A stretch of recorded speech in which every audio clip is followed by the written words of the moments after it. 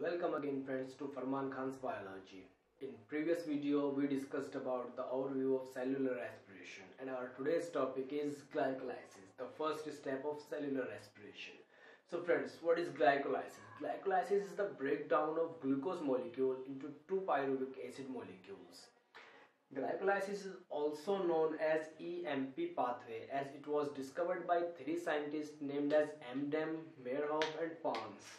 That is, E stands for Emden, M stands for Meyerhoff,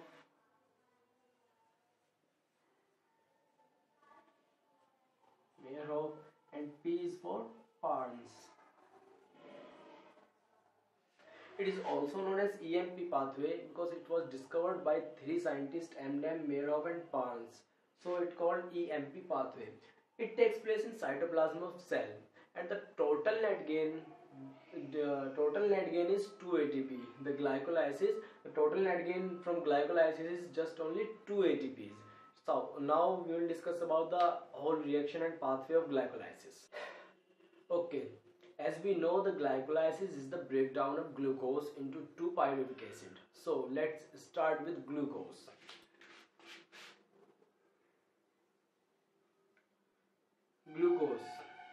Glucose converted to glucose 6-phosphate. One phosphate group is to be added here, which comes from ATP.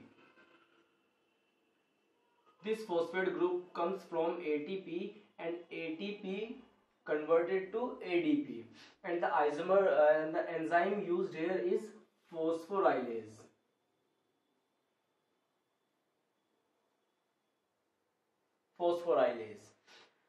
Next step, glucose 6-phosphate converted to fructose 6-phosphate. As glucose 6-phosphate and fructose 6-phosphate are isomers of each other, so the enzyme used here is isomerase. Next step, fructose 6-phosphate converted to fructose 1,6-biphosphate.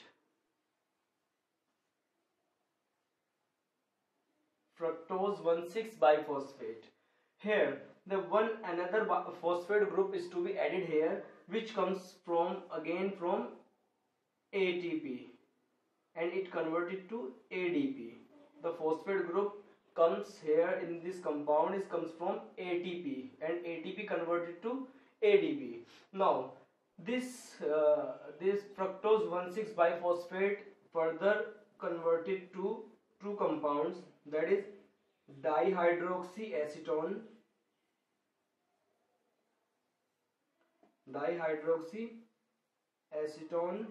phosphate and glyceraldehyde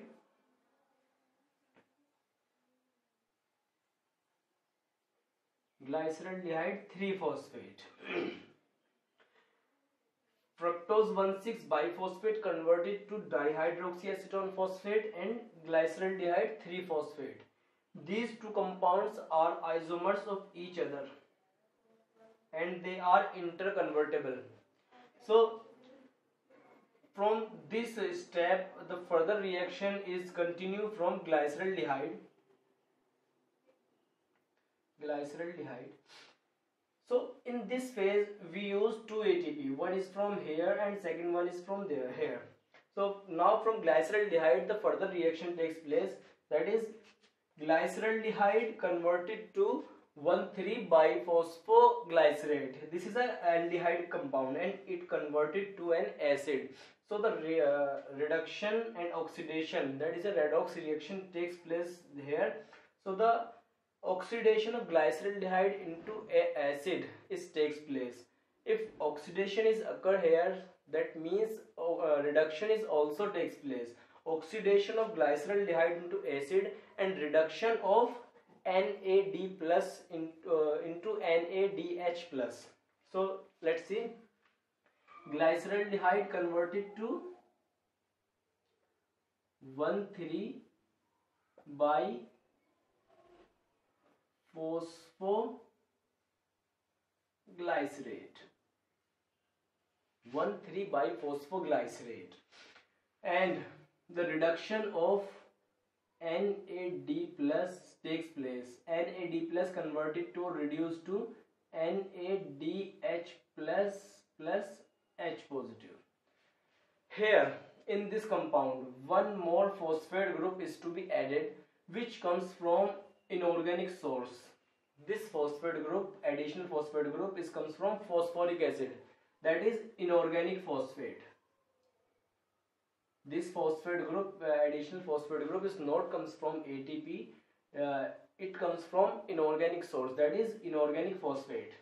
So now 1,3-biphosphoglycerate then further converted to 3-phosphoglycerate.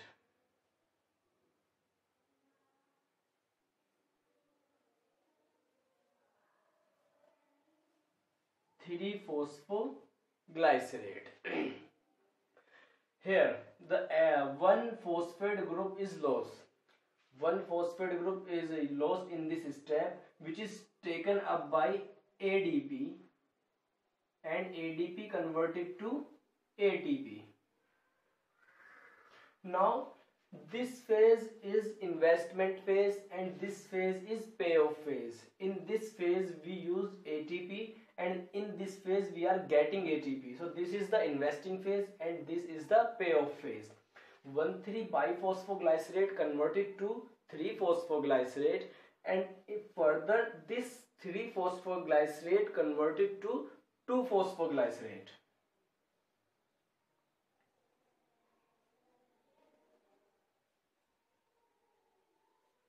Phosphoglycerate. Here in this step, the only the position of phosphate group is changed from carbon number 3 to carbon number 2. No other changes takes place. Only the position of phosphate group is changed, and the enzyme used up is phosphoglycerate mutase. Phosphoglycerate mutase. And the next step, this 2-phosphoglycerate is converted to phosphoenol pyruvate. Phosphoenol pyruvate. This phosphoenol pyruvate converted to pyruvic acid.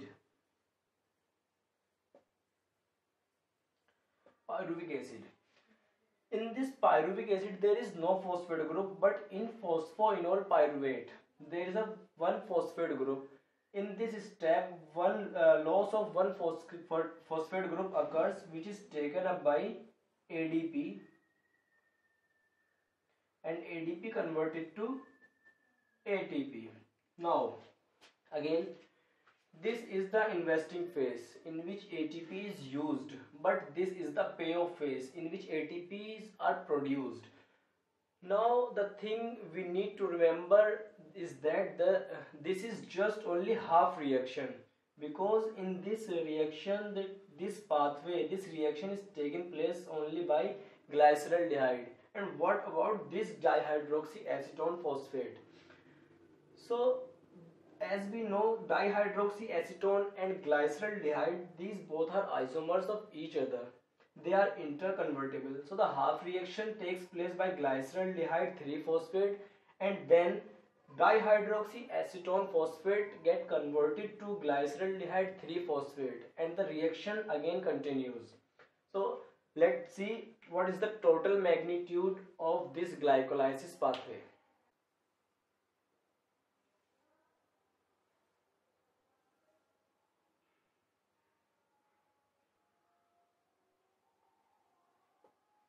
Net gain of glycolysis. In investing phase, in this investing phase, the 2 ATPs are used. 2 ATP used, but in payoff phase we get 2 ATPs in half reaction and another 2 ATPs by this half another reaction. In this half reaction we get two ATPs, one is from here and second one is from here. So in total complete reaction we get 4 ATPs.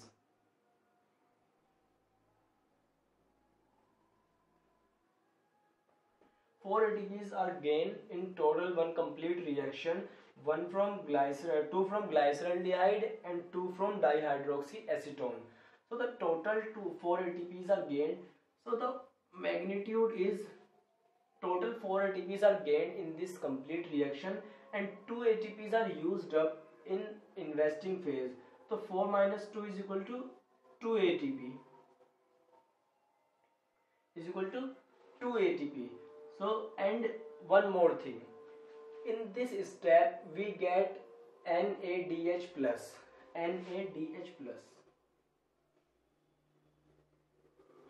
NADH plus, which is equal to 6 ATP, 6 ATP.